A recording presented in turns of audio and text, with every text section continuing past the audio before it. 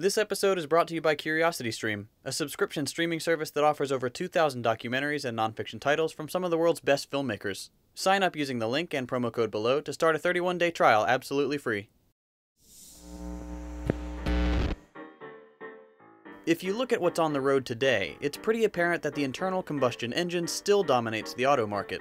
Gasoline-powered cars outnumber electric cars dozens of times over, but EVs are slowly but surely securing a foothold in markets around the world.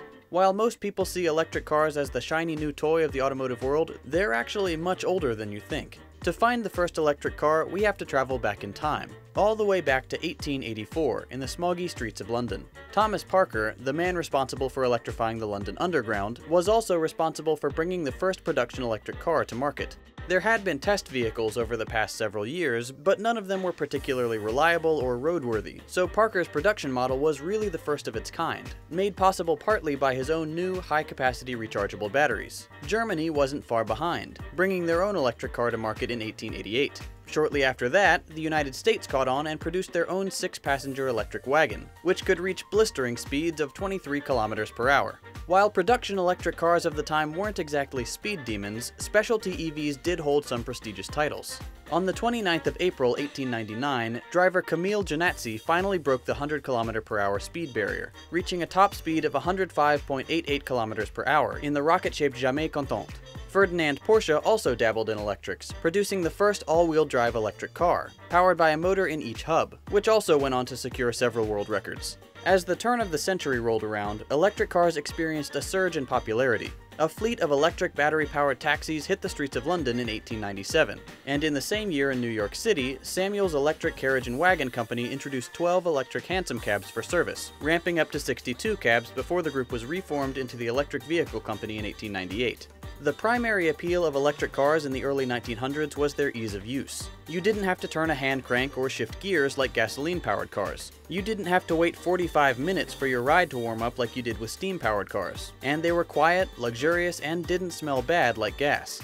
Of course, all of these quality-of-life features and the novelty of the technology added up to the same problems many electric cars face today. They didn't have a great range, and they were prohibitively expensive. The EVs of the early 1900s became a luxury available only to the rich, and since the urban elites rarely needed to leave the city, the limited range really wasn't a problem. Early EVs did face a bit of a struggle through the first decade of the 20th century, as electricity was still not widely installed in homes. But by 1912, enough houses were wired for electricity and therefore able to charge electric cars that they quickly became far more feasible. At this point in history, 40% of vehicles in the US were steam-powered, 38% were electric, and 22% were gasoline-powered. This was the golden age of the electric car, but it was not to last. By the 1920s, new innovations had EVs on the ropes. Newer, much improved roadway infrastructure called for vehicles with greater range than what was available from electric cars. Around the world, many countries began to discover huge quantities of petroleum, which led to vastly more affordable gasoline, making gas-powered cars more economical over long distances. In addition to range, electric cars were outpaced in speed as well. EVs topped out around 24 to 32 kilometers per hour, whereas gasoline-powered cars could travel much more quickly. But it didn't stop there. The invention of the electric starter eliminated the need for a hand crank, and the invention of the muffler greatly reduced the noise of combustion engine vehicles.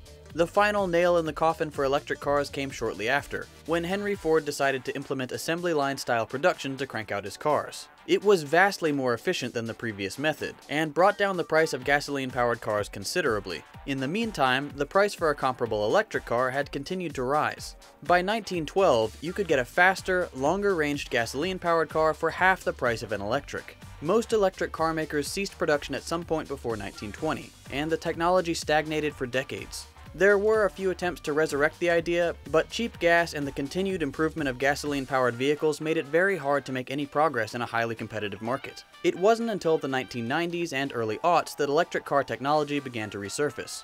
With the increased concern over pollution and the use of fossil fuels, automakers were pressured to comply with new regulations aimed at transitioning to more environmentally friendly vehicles. Some automakers complied, and some, like GM, famously obstructed, doing everything they could to try to prove that the public didn't want electric cars. It worked.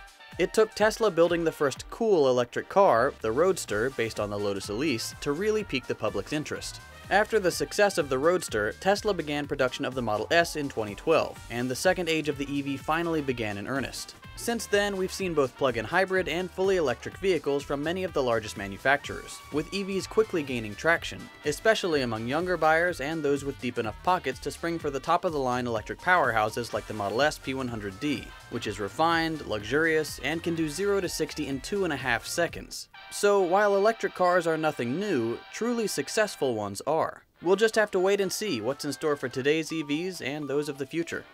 If you'd like to learn more about the history of cars, I highly recommend you check out CuriosityStream's documentary series on classic cars, which documents 6 of the coolest cars America has ever produced. And if you're really into the subject of high-speed thrills, stay tuned for the April 18th launch of Speed, a CuriosityStream series dedicated to humanity's desire to go further and faster. CuriosityStream is a subscription streaming service that offers tons of great nonfiction content aimed at people on a lifelong quest to learn, explore, and understand. They've got over 2,000 documentaries from some of the best filmmakers in the game, and they've got a bunch of material on cars, which are some of my favorites.